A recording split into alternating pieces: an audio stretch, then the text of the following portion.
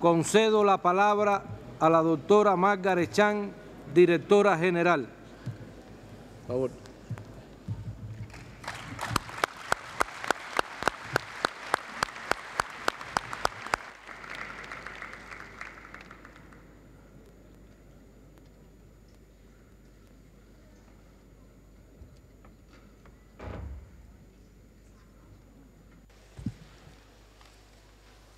Mr. President, Excellencies, Honorable Ministers, Ambassadors, distinguished delegates, ladies and gentlemen, good afternoon. On the 5th of May, I declared the international spread of wild polio virus since the start of this year a public health emergency of international concern. I did so on the advice of an emergency committee convened under the International Health Regulations 2005. That declaration included recommendations for vaccination certification of travelers from 3 countries known to be seeding outbreaks elsewhere.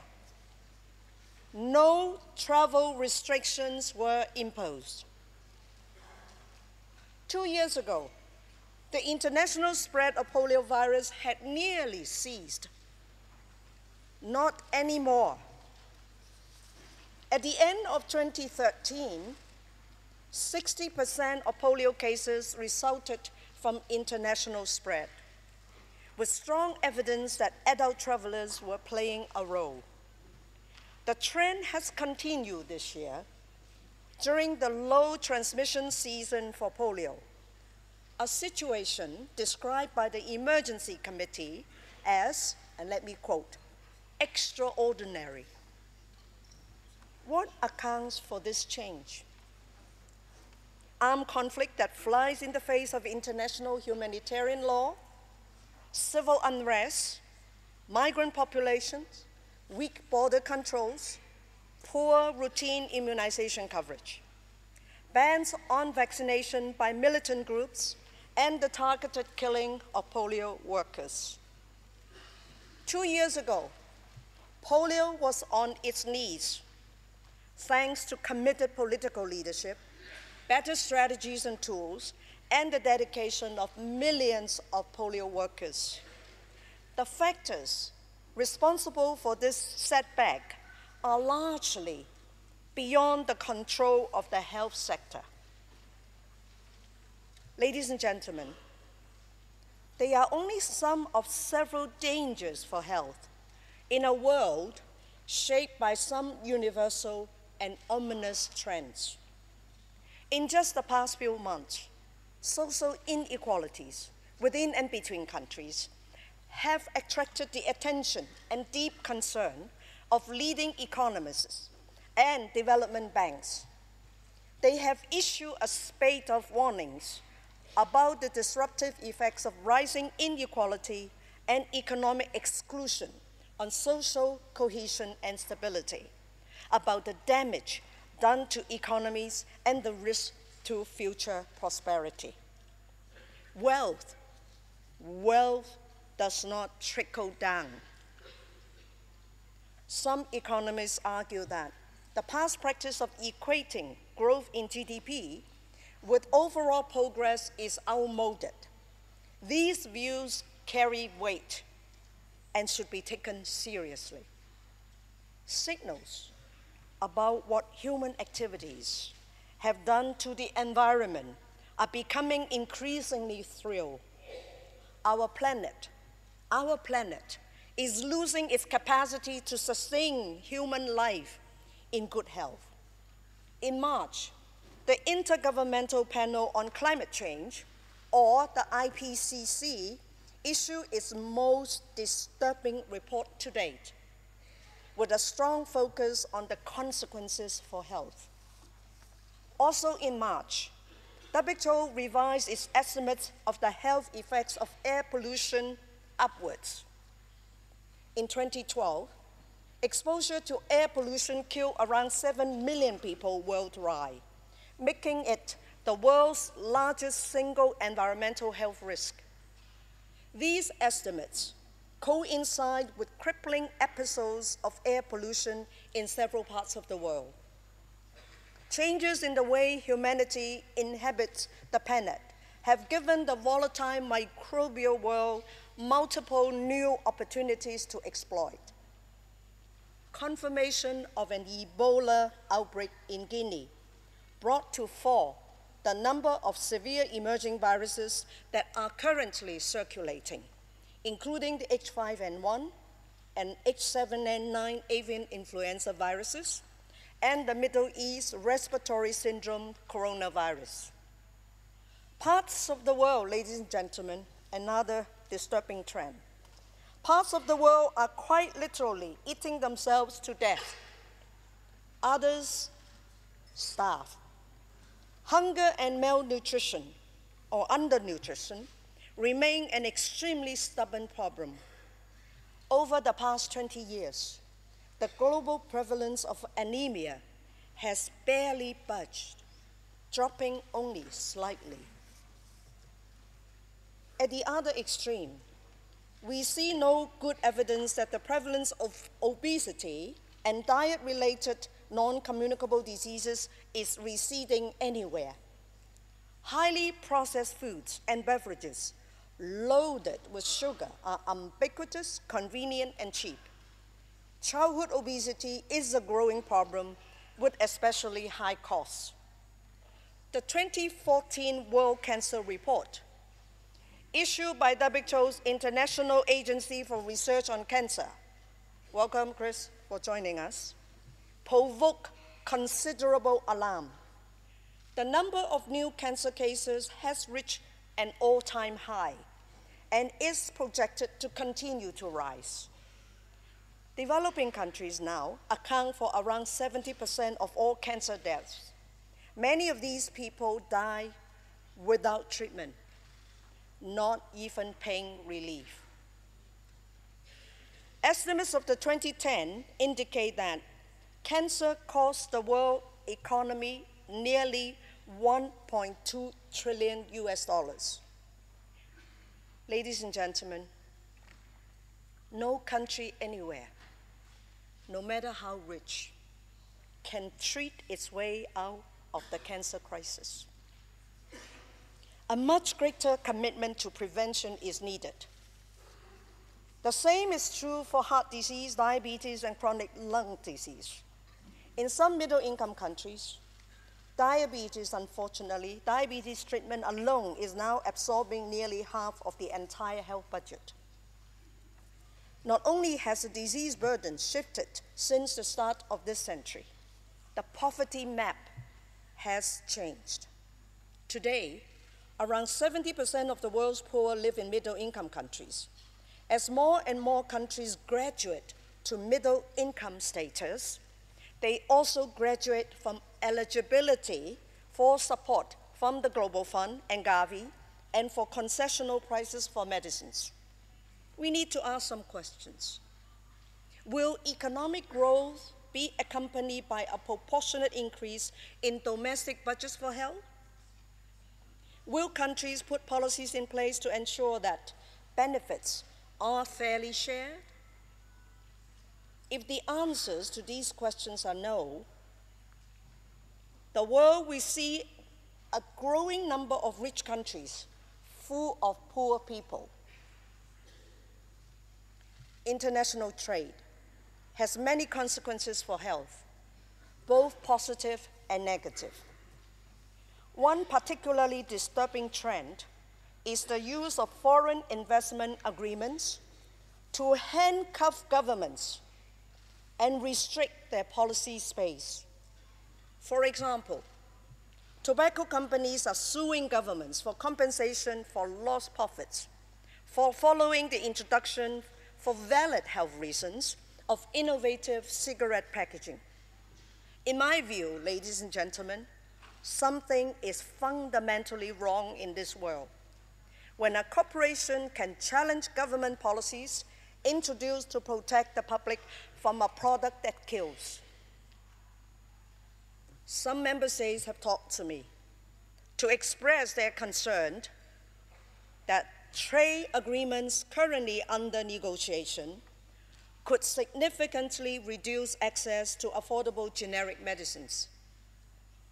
If these agreements open trade, yet close access to affordable medicines, we have to ask, is this really progress at all? Especially with the costs of healthcare soaring everywhere. Ladies and gentlemen, all of these trends are certain to increase the world's inequalities even more. They define the tremendous jobs that lie ahead for public health. They also shape expectations for the performance of WHO and the support countries and the international community will need from this organization. Health has an obligatory place on any post-2015 development agenda, and I think this is very clear. The global strategies and action plans recently approved by health assemblies are already giving the health MDGs a second life. The Global Vaccine Action Plan aims to exceed the target set for reducing child mortality. During this session, you will be considering some highly ambitious new goals for tuberculosis and neonatal mortality. We can move forward on very solid ground. Pursuit of MDGs has saved many millions of lives and spared untold human misery. Health is blessed.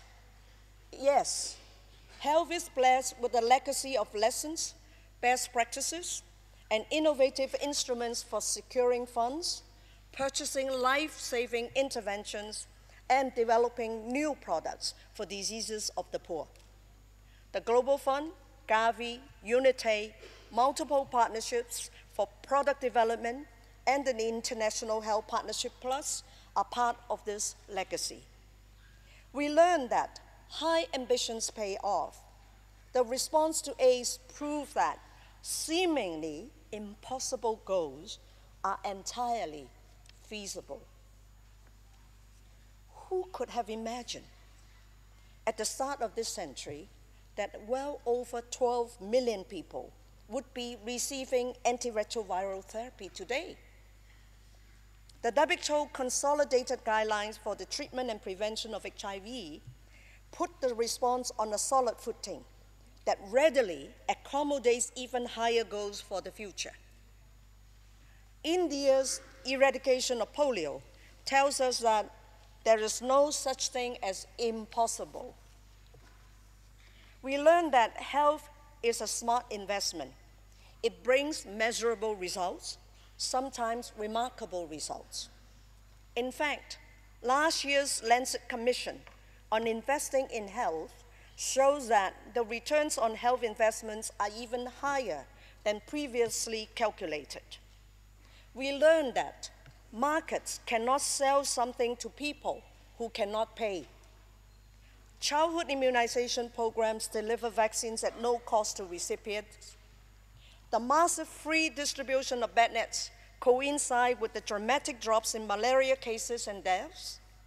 The bottom billion receive medicines for neglected tropical diseases at no cost.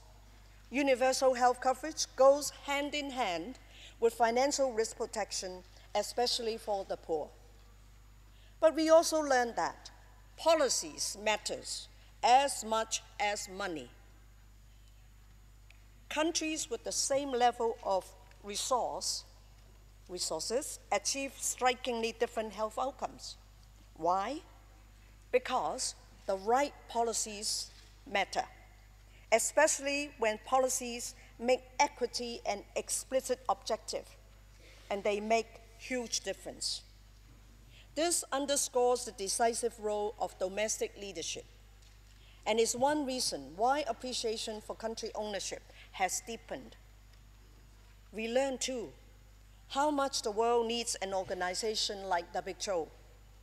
Within the framework of our leadership priorities, WHO is shaping the health agenda as needs evolve, and using multiple mechanisms and partnerships to meet these needs. If anything, If anything, the relevance of this organization has increased. WHO leads in line with need. The leadership role given to WHO by the 2011 UN Political Declaration on NCDs came with a number of time-bound responsibilities, which we continue to fulfill. Much of our work has direct relevance in countries. We identify best buys for NCD prevention and control. We use our authority to alert the world to the need to reduce daily sugar consumption based on evidence of the association with dental caries and obesity. We continue to support the health needs of the elderly, their need to stay in their homes as long as possible, and their need for people-centered care that looks after comorbidities, including mental problems like dementia. WHO shapes policies. The growing commitment to universal health coverage can act as a counterweight to many of the trends I have just described. UHC is one of the most powerful social equalizers among all policy options. The World Bank is now a welcome partner in helping countries to make their health systems more inclusive. This engagement sends a very strong signal that UHC is financially feasible and makes good economic sense. WHO gets the prices of commodities down, helping countries and donors get more from their investments. The pre-qualification program makes supplies of medical products more plentiful, predictable, and affordable. Pool procurement gains economies of scale. WHO facilitates negotiations with industry for concessional price. For drugs for diseases of the poor, WHO negotiations have cut prices by as much as 90%. For the neglected tropical diseases, WHO negotiates and manages very large drug donations from multiple industry partners, amounting to 900 million doses last year. This is a huge undertaking with huge benefits. WHO constantly monitors evolving trends and sounds the alarm when needed. For communicable diseases, one of the most alarming crises is the rise of antimicrobial resistance, AMR, which WHO documented in a recent report launched last month. This is a crisis that now affects every region of the world, and it is only getting worse. The new report on adolescent health is another alert to neglected needs. WHO takes up the cause for orphan problems and gives them a home. When I took office some years ago, I was told that strengthening health systems has zero appeal, zero glamour for donors, and low priority on the development agenda. Thank goodness, this has changed. We are now, ladies and gentlemen, arguing for similar attention to regulatory capacity. Countries must have well-functioning regulatory authorities to protect their populations, whether from tainted food, unsafe medical products, tobacco, drink driving, air pollution, notifiable infectious diseases, or the marketing of unhealthy foods and beverages to children. Countries also need well-functioning information systems. The new accountability frameworks for results-driven initiatives depend on reliable information. Overall, only around 1/3 of all deaths around the world are recorded in civil registries along with cause of death information. Let us think for a moment. Only about 1/3. What happened to the rest? Are we investing in black box? Are we making the right investment decisions? We need to ask these questions.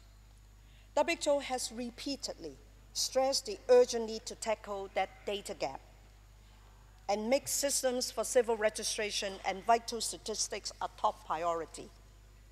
Fortunately, some member states with excellent civil registries have taken a leadership role in making this happen elsewhere. And it is this spirit of solidarity that makes me proud to work for WHO and contributes to my optimism about the future. Ladies and gentlemen, for health, the previous century largely relied on the technology-driven medical model to combat communicable diseases.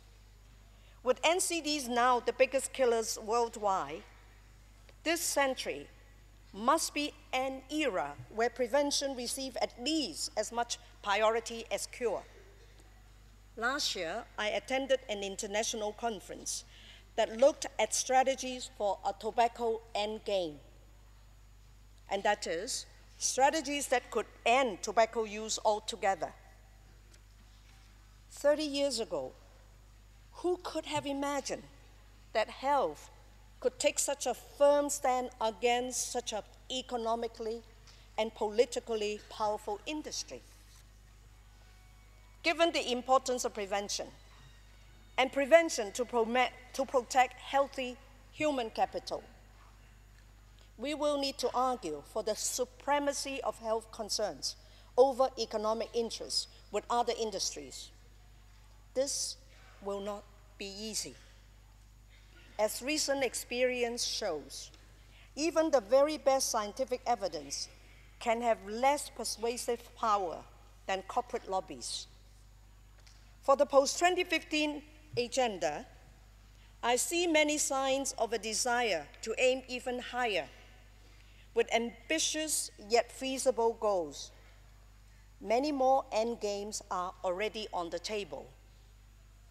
End preventable maternal, neonatal, and childhood deaths, eliminate a large number of the neglected tropical diseases, and the TB epidemic. We have at our disposal a host of strategies for pursuing even higher goals. And some of these strategies, ladies and gentlemen, have been refined by two large programs that are marking their 40th anniversary this year. The expanded program on immunization, in short EPI, and the special program for research and training in tropical diseases, in short TDR. From the outset, EPI has been a paradigm of prevention and a pathfinder for universal access to services. EPI showed how a constant simplification of operational demands on programs promotes country ownership. In other words, make things easy to own. This was done through several innovations, including profiles of ideal products that encourage the pharmaceutical industry to develop and package new vaccines that are easy to use under very harsh conditions. The establishment of Gavi in the year 2000 helped launch the most innovative EPI decade to date. Tomorrow, Gavi is meeting development ministries of the European Union to launch a drive to extend access to vaccines even further. I join my fellow Gavi partners in offering my full support to this launch and a successful Gavi replenishment. So when Gavi comes to you, please open your purse. In recent years, TDR has moved away from its initial focus on product discovery and development to concentrate more on implementation research for communicable diseases of the poor. TDR now uses the tools of scientific investigation to understand why good drugs, good diagnostic tests, and good preventive strategies fail to reach people in need. In other words, to find barriers, the barriers to access, and break them down. TDR also innovates to help countries get the most out of their resources, one example stands out. The original strategy of community-directed treatment to deliver ivermectin for river blindness was expanded. It was expanded to support integrated delivery of a range of critical health interventions. Coverage more than double, also for malaria interventions, at lower cost than the conventional parallel delivery systems. Success draws on the great desire of communities to manage their own priority health problems, taking all of us back to the basics of primary healthcare approach. Health also benefits from WHO's ability to tap the world's best expertise. I am deeply concerned by the increasing prevalence of childhood obesity in every region of the world, with the increase fastest in low and middle income countries. In the African region alone, the number of overweight children increased from 4 million in 1990 to 10 million in 2012. This is worrying. As the 2014 World Health Statistics Report bluntly states, and let me quote, "Our children are getting fatter." To gather the best possible advice on dealing with this crisis, I have established a high-level commission on ending childhood obesity. Fortunately, science defines several opportunities for intervention. What I expect from the commission is a state-of-the-art consensus report on which specific interventions and which combinations are likely to be most effective in different contexts around the world. I have asked the Commission to deliver its report to me in early 2015 so that I can convey its recommendations to next year's Health Assembly. Ladies and gentlemen, as I conclude, let me thank Member States, the owners and shareholders of this organization, and their Geneva missions for taking us so far on the road to WHO reform. The two financing dialogues held to date propose solutions to problems that have hindered our performance for years. Given the challenges that lie ahead and the high expectations for health, WHO's dedicated and committed staff will need to perform better than ever. We are well motivated to do so, aren't we? Yes. Say it again. Yes. Absolutely. The leadership of GPG, I want to thank you for leading your team. Yes, all our staff are well motivated to deliver on your expectation. To us, better health is a good way to track the world's true progress in poverty elimination, inclusive growth, and equity. Thank you.